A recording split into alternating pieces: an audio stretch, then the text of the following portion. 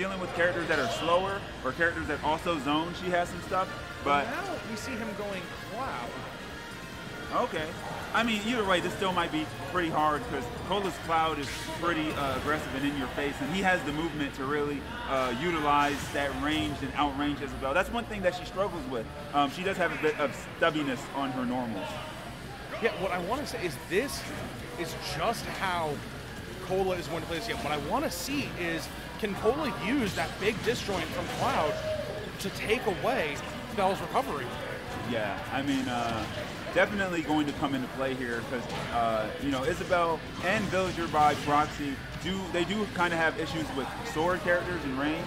And Cloud, you know, he's not quite as insane as he used to be in the previous game, but still has some pretty good range there and some great frame. But again, what Axel needs to pay attention to as he gets blown up is the limit.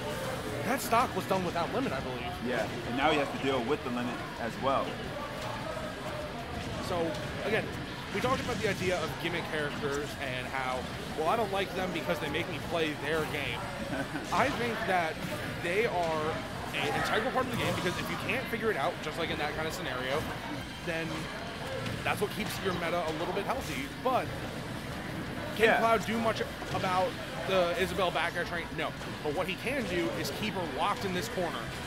Yeah, I mean, like, when it comes to a lot of those characters, look, the characters that play a little bit non-standard of a game and placing traps and stuff, they're hard, but a good way of thinking about how to play against them is to just prevent them from being able to get in those situations. What a call out with the blade beam. That was a great limit blade beam to catch Isabelle off stage. And now Kola's going up a game, and Kola looking really relaxed. I'm looking at him right now. I mean, like, he looks like he's playing hard, but he also, you know, he looks comfortable. I mean, honestly, he looks the most comfortable I've seen anyone up here yet. Here's the thing. When Kola is on stage, he's like a man.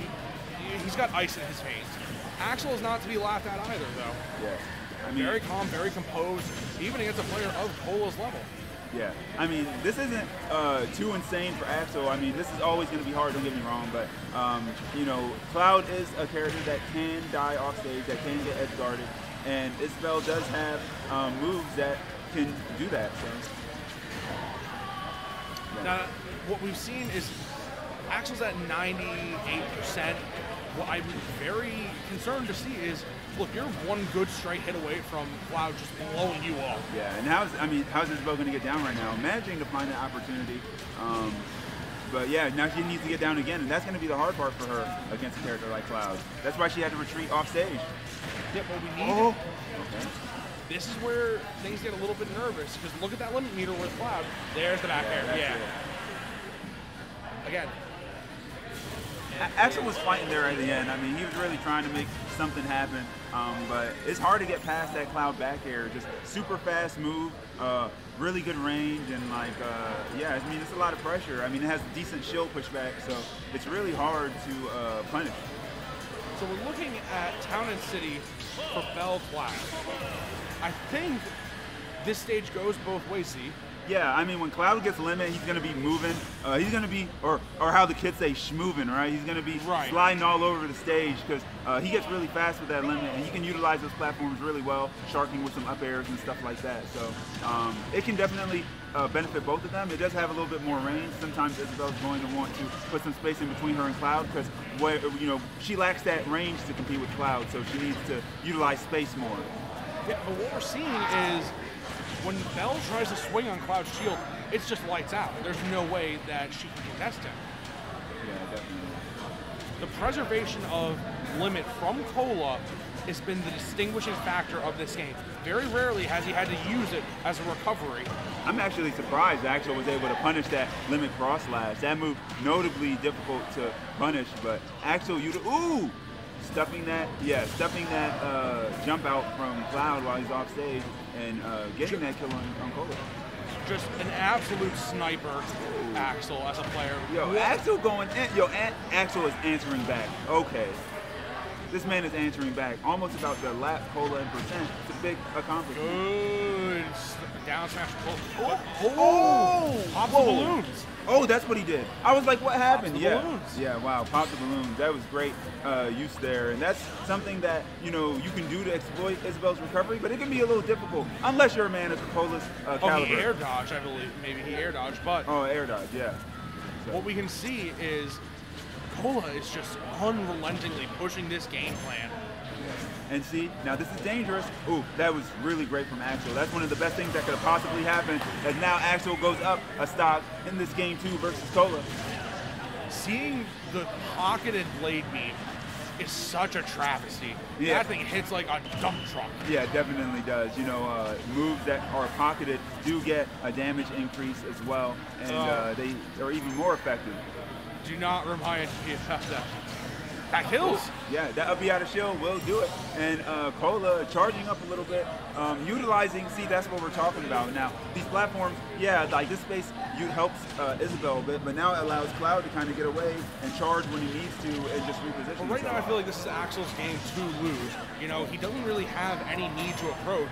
It's all about stuffing out Kola's options. Yeah, definitely. It's just going to be somewhat hard sometimes because of that range that Kola has, but Isabelle does have, you know, the slingshot moves in order to kind of safely do that from a distance. Hopefully, he can make something happen here. Being on stage is a very bad place against Bell. Yeah. Wow, and Axel answering back, man. Hey, we got a game 3. Yo, Axel saying, hey, dude, look, I get it, Kola, you're good. I get it, Cloud's good. I get it, you got range. I get it, you got limit, but... So, with Battlefield and Yoshi's off the table, you know, I would think Kola would want to take him to a smaller stage like Small Battle. Yeah, there you go. And that's what you're going to see last game. But now we switch it to Roy. Okay. I mean, this is also a good choice. In my opinion, it might actually be the better choice of the 2 characters that Kola uses at such a high level, just because this stage is so small, and Isabelle has a hard time dealing with that speed that, you know, Roy has, and those combos. Additionally, I think she has a little bit of trouble dealing with the... Okay, we almost saw the Wabell for a moment.